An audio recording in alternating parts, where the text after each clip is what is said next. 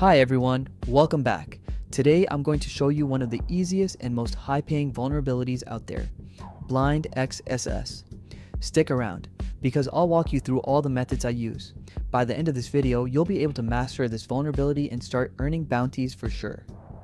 As always, remember that ethical hacking requires proper authorization. Make sure you have explicit permission before testing any assets. This video is for educational purposes only. Let's get started. First, I'll demonstrate how to find submit forms using a custom dorking page I created for blind XSS. These dorks helps locate various types of forms by simply selecting a category. For this proof of concept, let's target the NASA domain. I'll select a category,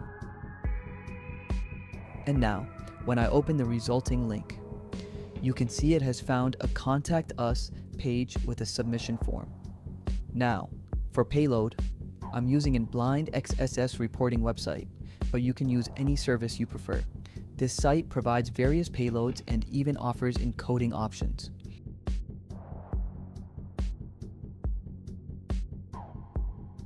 I'm also using a browser extension called a blind XSS manager. It's excellent for injecting payloads directly and tracking where they successfully execute. You just need to configure it with your blind XSS server address, just as I've done here. Now, I'll pick a payload, paste it into all the input fields on the form, and submit it. If some fields have character limits, you'll need to choose a shorter payload or put payloads in different fields. As you can see, the request has been submitted. Let's check a few more categories to show that the dorks are working effectively. Here's another form.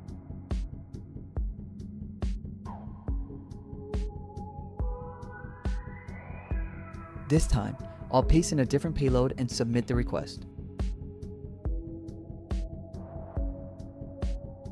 Perfect. It went through without any errors related to character limits or input sanitization. This demonstrates that these dorks are reliable for finding multiple potential targets. Now, let's open the last one.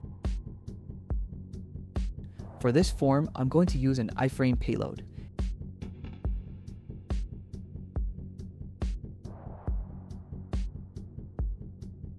And perfect.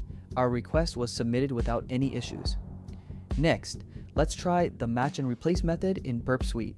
You can access this from the shortcut tab or by going to the proxy settings. Here, we'll configure a rule to automatically replace a part of the request with our payload. For this example, I'll replace the user agent header. You can click Test to preview how the modified request will look. Now, let's go back to the form, fill it out, and capture the request in Burp.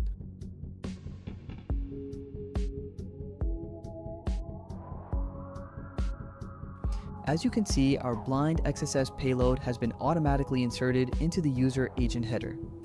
I'll forward the request and it's submitted successfully. You can also view the modified request in the HTTP history tab to see exactly what was sent to the backend. The reason for using headers is that servers often log this information. If the backend system that processes these logs is vulnerable, our payload will get executed. You can inject payloads into other headers as well, such as referrer, origin, host, or x forwarded for. If you don't want to use Burp Suite every time, you can use a user agent switcher browser extension. Simply copy your blind XSS payload and set it as your custom user agent string, and use this site to verify your user agent. For more automated discovery, you can use a tool like Arjun to find hidden parameters, which might reveal additional forms. You can also use a BXSS one-liner tool for broader testing. With this script, you just need to enter your target domain, add your custom blind XSS payload, and specify which headers you want to inject it into. Once you run it, it will start testing for blind XSS across multiple URLs with all types of request methods. If a payload works, you'll get an alert on your blind XSS dashboard. Now, I'll show you how to execute XSS through a JPEG file's XIF metadata. I've set up a simple server for this demonstration. First, let's try uploading a JPEG file modified to contain a simple HTML injection. As you can see, it renders login input boxes on the page. Cool. Next, let's try a standard XSS payload, and it works perfectly. Now for a payload that steals the cookie. Amazing, it also works, showing the cookie in a pop-up. Finally, let's embed our blind XSS payload into the image's metadata and upload it.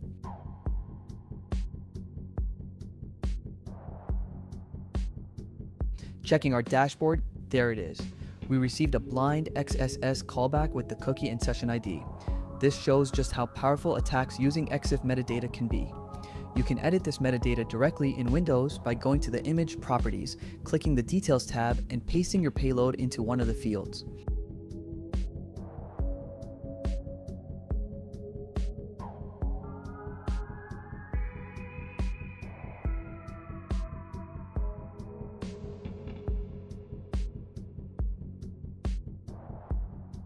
You can also use HTML and SVG payloads, which work very well too.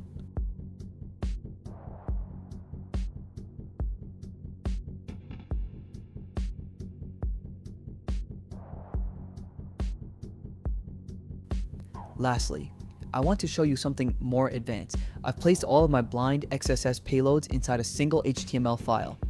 These payloads are encoded in various ways, like double and triple URL encoding. When I open this file on my computer, it executes all of the payloads. I've tested this on a vulnerable site and it successfully executed and gave me dashboard access.